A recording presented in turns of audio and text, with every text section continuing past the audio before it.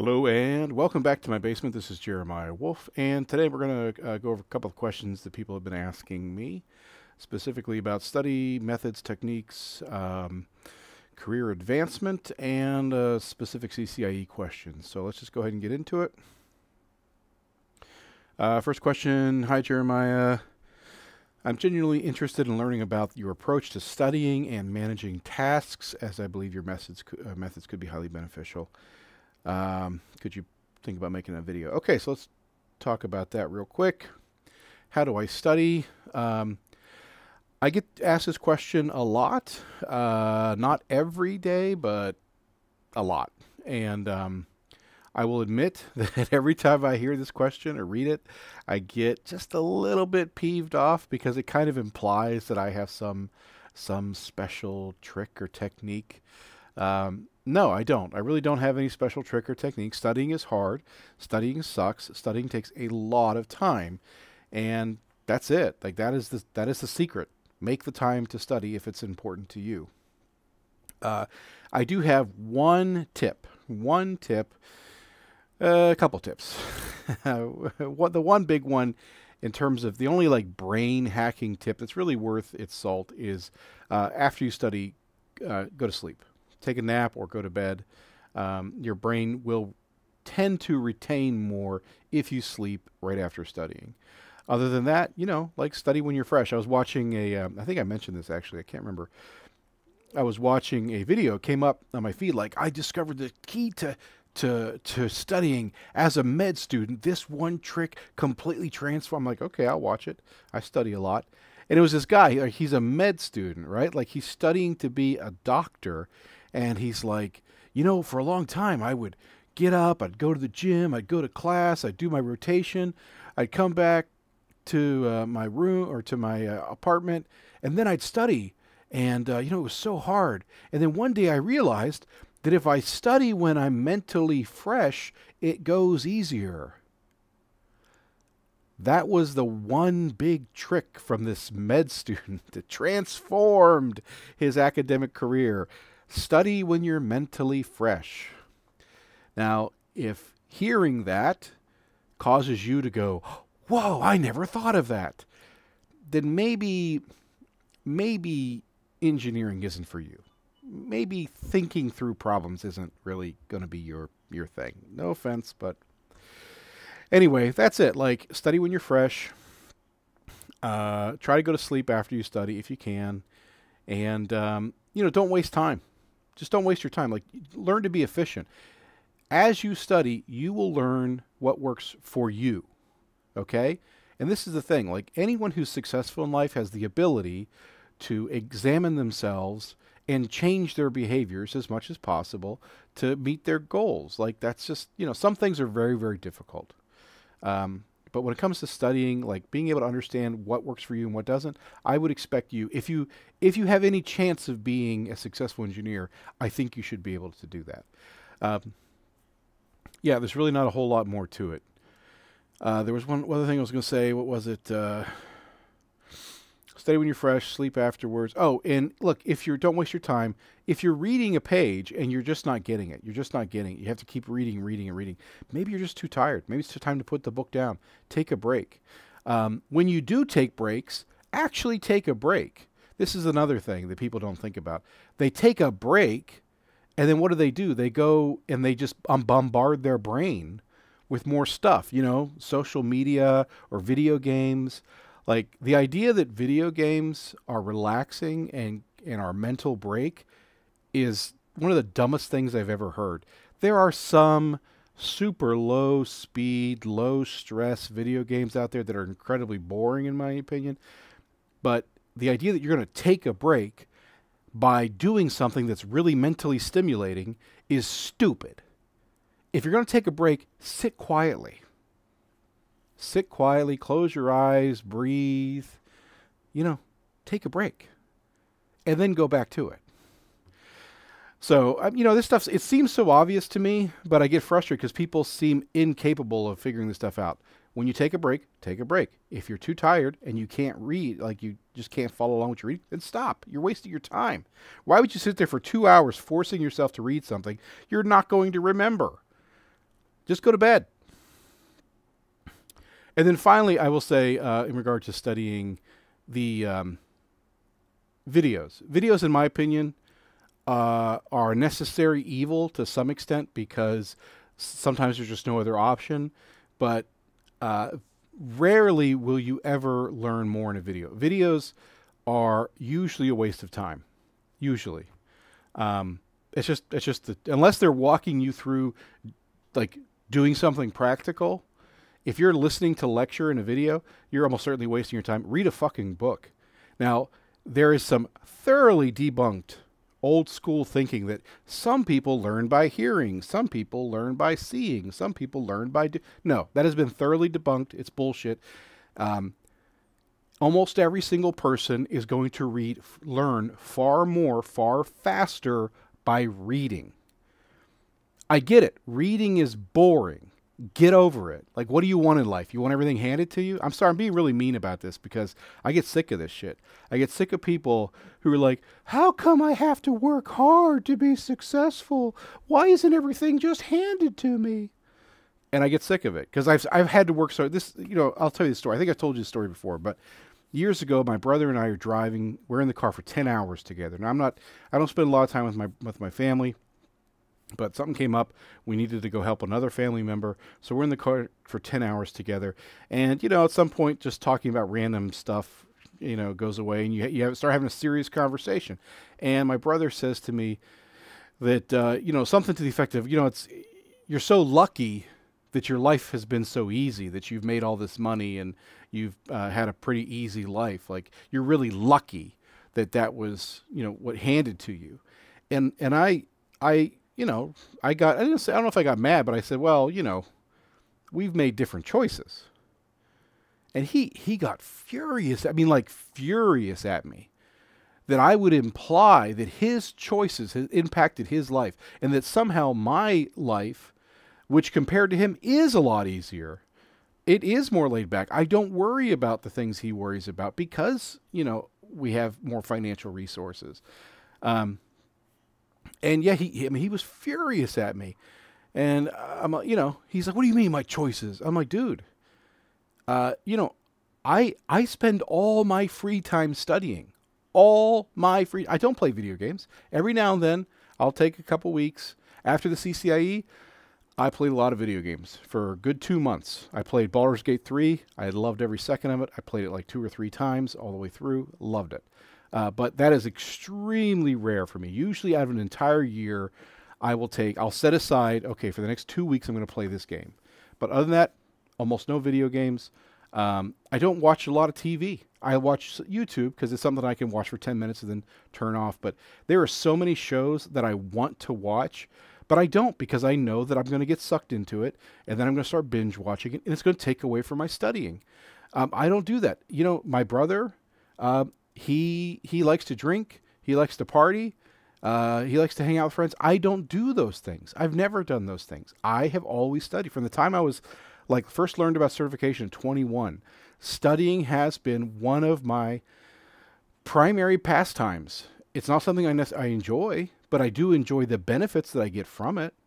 So, but I spend a lot of time on it. So, I get frustrated when people are looking for some secret or they think that somehow I game the system. This is what I spend my time on. It's been a lot harder emotionally, especially the past year. It was, when my son was born, there was a lot of issues, and for the first 2 years were hell, and I really got very little studying done. And then when I got back into it, but the last year or so, he's like, I genuinely enjoy spending time with my son. I just love it. Yesterday I had the afternoon off. I went and picked up my son from daycare. We went and got lunch and we just hung out. And he's 3, not even 3.5 years old. And I just enjoy spending time with him. And when I have to tell him, sorry, bud, I got to go do work. I got to study. Like, man, it rips my heart out every time. I hate it. That look of disappointment on his face. There's few things in this world that get you like that. But it's what I got to do, So, but I try to balance it. So I'm kind of rambling at this point, but the point is, like, there's no easy method. You just have to make sacrifices and decide to spend your time studying. That's it. That is it. Yeah, okay. Next question.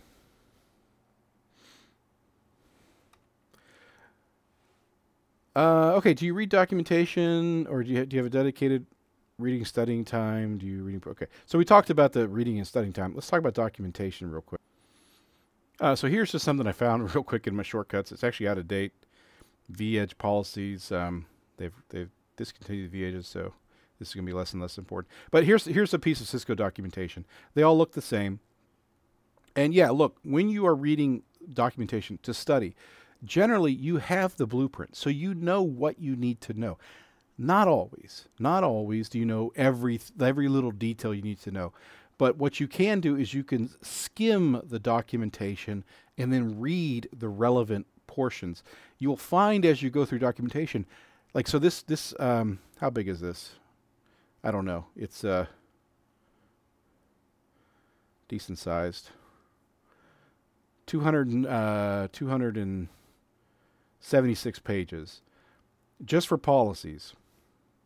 But what you're going to find is, of those 276 pages, a lot of it repeats itself. There's a lot of verbiage that every single section they'll just repeat over and over again.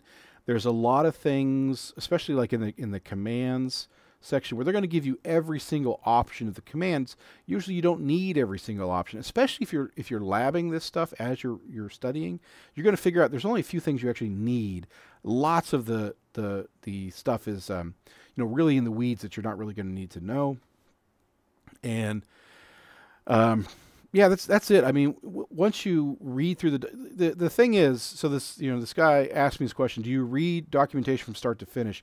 To me, that kind of implies that he's never even tried, because once you get in the documentation, you learn very quickly.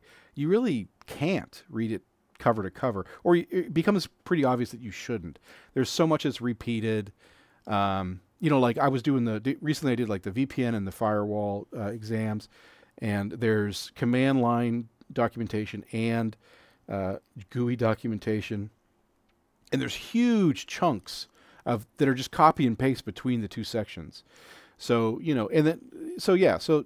just skim, and then read when you get to something of meat. Read the important parts. No, you're not always going to know what's important. But if it seems like it's a major technology, or certainly if it's on the blueprint, if it seems like it's super niche, maybe you could skim over it. And look, if you look at my last couple score reports, I'm passing, but I'm not getting 90%.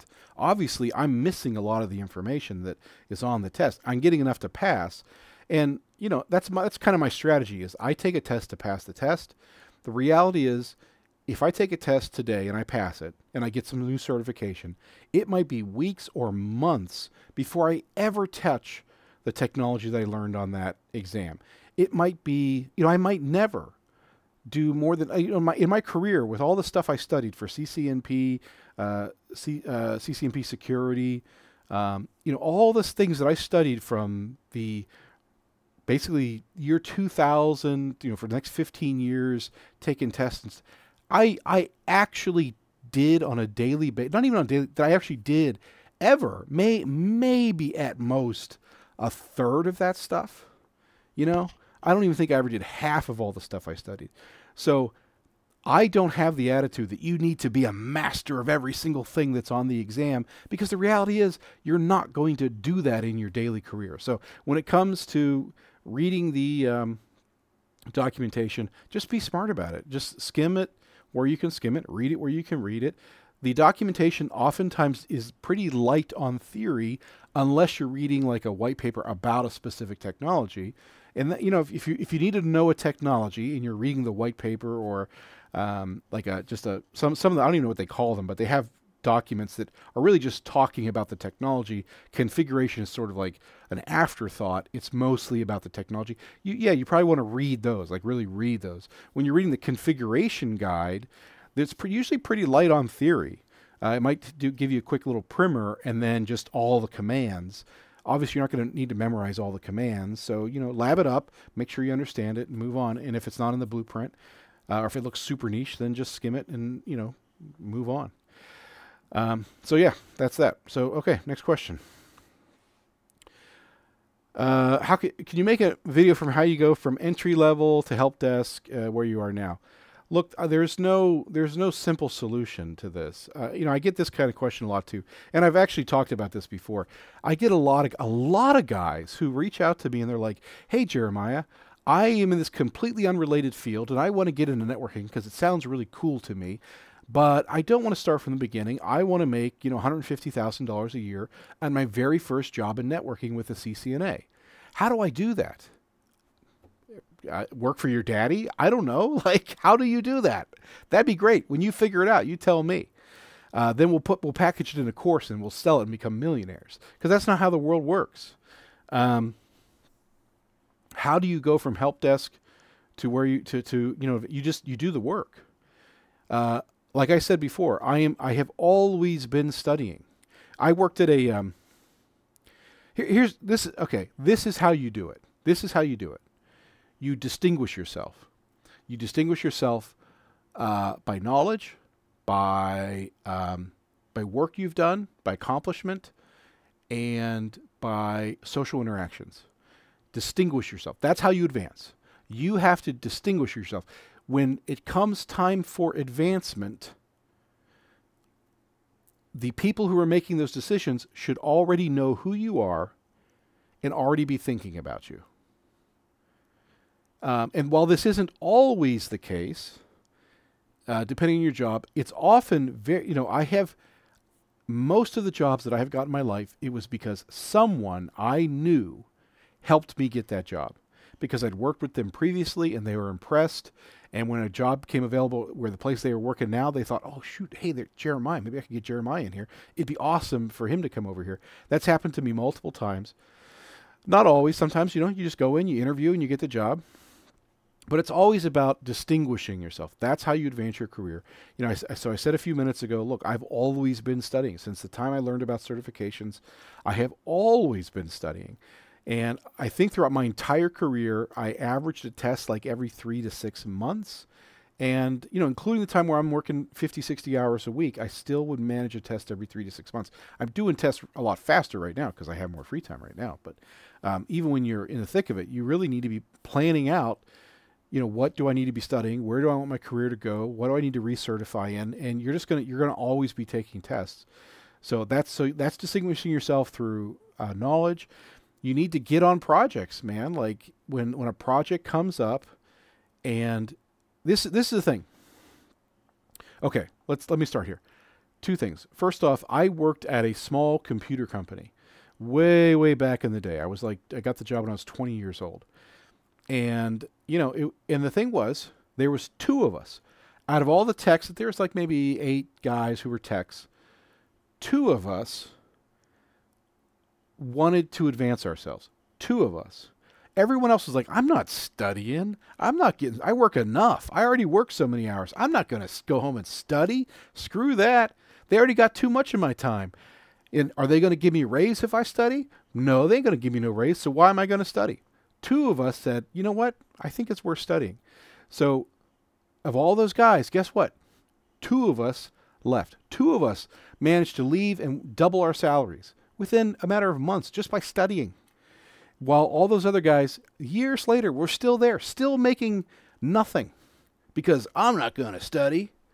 So, that's one example. Another example is I have definitely a couple companies where I've been in a more senior position. There are guys who they come over and hang out with the engineers. They work at the help desk, but they come over, hey, do you guys have anything I could help out with? Most of the time the answer is, sorry, man, no, we're just kind of busy. We're doing our own thing, but they come over, they come over, they talk, they want to know about what we're working on. If you go to a senior guy and by you asking questions, showing interest in what he's doing, not bugging him, not disturbing him, not getting in his way, but by letting him know, hey, I think you're cool. I think what you do is cool. I think you might have something to teach me. Everybody has an ego, and nobody has a bigger ego than engineers. So if you get in there and you show them, hey, like, I think you're really cool. You think maybe you could, they're going to love it. They're going to love it, unless they're super overworked and stressed out. But and they're going to try to teach you. You know, they're not going to sit down and say like, okay, type this, but they're going to say, hey, we got this project coming up. We could use a little bit of help. You think you want to help out? I personally have helped multiple guys advance their careers just because they seemed interested. Meanwhile, all their coworkers are, you know, they're putting in their time and they're going home. And I would talk to some guys. I remember, and this is the similar thing. It's like similar to what I was just saying. I was at this one company. We had a help desk, and you know, the help desk guys were all jealous of us engineers because we were working on cool things and we weren't just, you know, answering the phone all day. And so a lot of them would come over and they'd want to like chat us up. And then when we'd say, hey man, I'll tell you what, like you get your CCNA and I'll promise you I can get you on some projects, but you got to get your CCNA. Oh no, I don't want to do that. That's how long is it going to take? I don't know. It might take you like 6 months, you know, depending on where you're at, how much time you devote to it. Yeah, no, I don't want to do that. Meanwhile, there's a couple other guys who are like, CCNA, like, yeah. There was one guy who's like, dude, I want to, but I can't really afford the study material.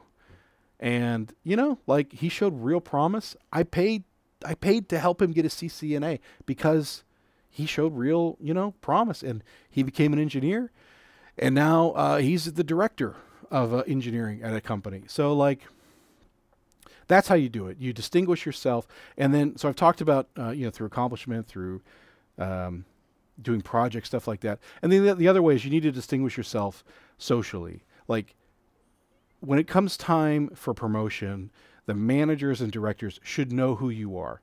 When it comes time for layoffs, the managers and directors should know who you are so that they don't lay you off, right? That's really how it works. Like we're human beings, we're social animals, and although you've been told the best way to get a promotion is to just put your head down and do your work and put in the hours, and you need to be working 50, 60 hours a week, that's how you're going to get promoted. No, that's never how it works. Never how it works. The guy, if there's two guys, there's you and your coworker. You work 60 hours a week. You're getting things done. You just come in, you knock it out, you go home, but you're putting a lot of time, a lot of effort. You're making a lot of sacrifices for the company. Meanwhile, your coworker, he works 40 hours a week and he goes home.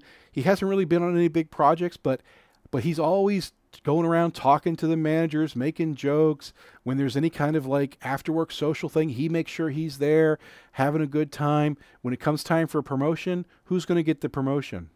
He is. He is, because they know him. They like him. And we are human beings. We try to help people we like. That's just how it goes. It's not fair, but it's how it goes. So that's how you build your career. You distinguish yourself through knowledge, through achievement, and socially. Last question. Is the service provider path worth that? I don't know. That's up to you and your career. Good luck. All right. See you in the next one.